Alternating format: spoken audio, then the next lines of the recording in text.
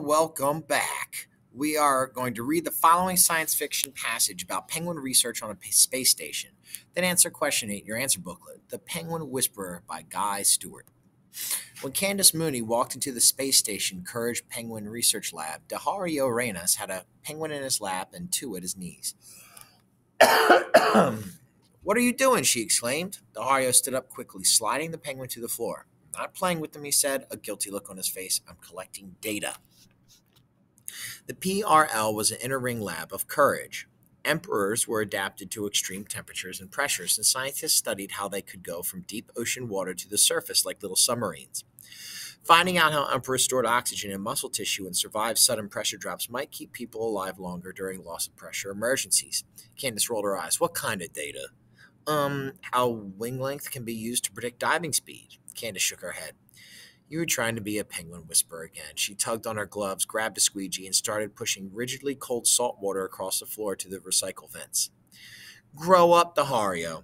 Penguins stopped being our pets when we were 10 and a half. They're just lab animals now.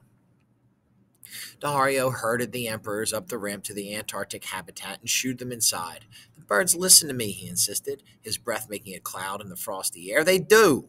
Candace stared at him. You're wasting your time. Besides, your dad said to stop it. It bothers the penguins. Dad doesn't understand the emperors like I do. Yeah, sure. He's only the lead veterinary researcher. Candace went back to cleaning the floor, vents, walls, and tables. Her intensive training team was currently in charge of keeping the PRL clean and the penguins fed. She glanced into the penguin habitat through an immense transaluminum window. The birds seemed so playful and happy, waddling, diving, swimming, chasing their live food for sport before eating it. Candace sighed. When she was 10, she'd loved penguins. She used to watch them for hours, but that seemed so long ago. Well, before she'd been accepted by the ITT and begun her science rotation. The PRL's research was much too important for fooling around with the animals. Playing with penguins like a kid, Candace muttered. She shoved her squeegee around Dahario's boots, making him jump out of the way. What a big, fat waste of lab time.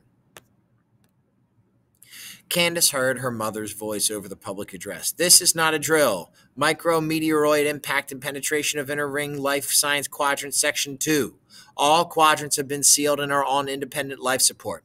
Please remain calm and stay in your section. Rescue or maintenance staff will contact you when your area has been secured. That's across the hallway, Dahario said. His breath came out as a puff of fog. The intercom lit up again. Candace, are you there? Shh. In 2 steps, she was across the lap. Her own breath made a cloud as she answered. I'm here with Dahario Reynas, Mom. We're fine. Dahario said, Have you heard from my dad? Shh. We're still contacting all the sections. Stay there. Station control. Out. The intercom clicked off. Mom? Mom, Candace said, but the intercom stayed silent. She banged it with her fist in frustration, then backed away as sparks flew out and sizzled. You and your temper, Dahario said. Talk about growing up. Now you've broken it. I didn't break it. It's perfectly fine. Then why did it spark? They glared at each other. Sometimes Candace wondered why they were friends at all, but she had to admit that sparring with Dahario could lead to unusually interesting ideas. It's colder in here than it was before. He turned his head toward the tank. There's a skin of ice on the water.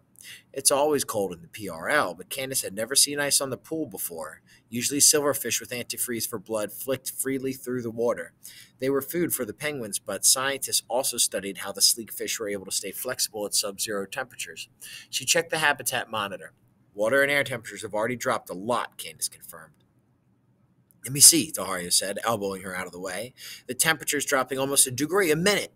At that rate, the water will be frozen solid in an hour. In less than 2 hours, the carbon dioxide in the air will start to freeze. Won't be back on the sunny side of the Earth soon? That should give us some time. Dahario thought, we're in geosynchronous orbit over Auckland, New Zealand this month. Night just fell, so we'll be in Earth's shadow for 12 hours. If someone doesn't fix the heaters, we'll be corpsicles. Don't say that. Why not? It's true. Candace had lived on Courage long enough to know the possibility was real. Researchers on this and other stations were occasionally lost in accidents. The risk went with the assignment. Dahario slumped against the habitat window, and Candace shook him. We can't just give up, Dahario. Can't you think of anything? She gazed into the penguin habitat. How do the emperors survive? During the worst storms, they huddle. Just huddle, that's all? Well, the whole flock bunches together as tightly as it can. That way, the birds in the middle keep warm enough not to freeze. Then The ones on the edge just die. He looked up at her in alarm. Oh no, they wiggle their way in towards the center, then migrate back out to the edge and squeeze back in again. It's behavior called colloidal jamming. Scientists in the early 21st century recorded it.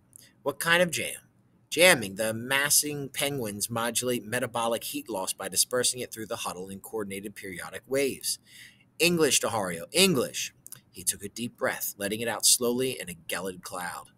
After a thoughtful moment, he said, You ever make dough? Yeah, with Mom.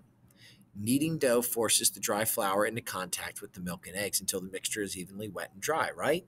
He glanced into the habitat. The penguins were beginning to crowd together, each squeezing and jamming the others while slowly migrating through the huddle, keeping the flock evenly warm. Like that. Candace shivered as she studied the undulating waves of penguins. The ice on the pool was now 4 centimeters thick. Could we join their colloidal jamming? Does it sound like the name of a band until we get help? Maybe, but Dad's right. Penguins don't like people around them.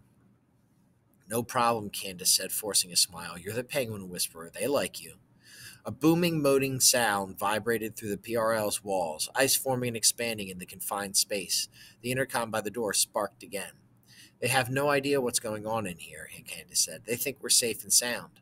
Whispering to your penguins to let us huddle with them is the only way we'll get out of this alive. She took a final reading on the monitor station as the ice cried out again. Air temp is 27 degrees, negative 27 Celsius. Dahario shook her hand. Come on, slowly. He slipped on the icy floor and he turned, and Candace helped him to his feet. Together they walked clumsily up the frozen ramp and unlocked the habitat door. Peering inside, Dahario took off his gloves and threw them onto the ice and then knelt down, shoving his hands into his pockets. Candace followed his lead, and together they skidded on their knees to the edge of the waddle of penguins. A large emperor nipped his jacket as Dahario sidled near. Dahario didn't flinch. He whispered calmly and soothingly until the penguins seemed to recognize him and allow him into their huddle. Candace wasn't so lucky. After she received 2 warning nips from skittish penguins, an especially large bird bit her hand. Though tears sprang to her eyes, Candace didn't make a sound. Without thinking, she reached over and pinched the emperor back. It squawked and made room for her. She was not nipped again as she and Dahario were carried on a kind of wave to the warm center of jostling penguins. Continually moving, they flowed out again to the edge of the huddle, then turned and were folded back into the scrum. They'd gone through the waddle 4 times when the rescue crew, looking like shiny, abominable snow monsters, arrived in their white hazmat suits. They picked up Candace and Dahario and rushed them out of the PRL to a warm physics lab. A rescuer popped her helmet off and exclaimed, It was 68 below zero in there. Candace looked at Dahario and said through chattering teeth, What's the worry? The penguin whisperer and I were just doing the colloidal penguin jam. The what? Candace and Dahario burst out laughing. Finally, Dahario managed to say, I predict it'll be a dance craze that'll sweep the station. The penguins play an important role in the passage. Write an essay analyzing how the author uses the penguins as a means to reveal characteristics of both Candace and Dahario. Use evidence from the passage to support your response. Good job, everybody.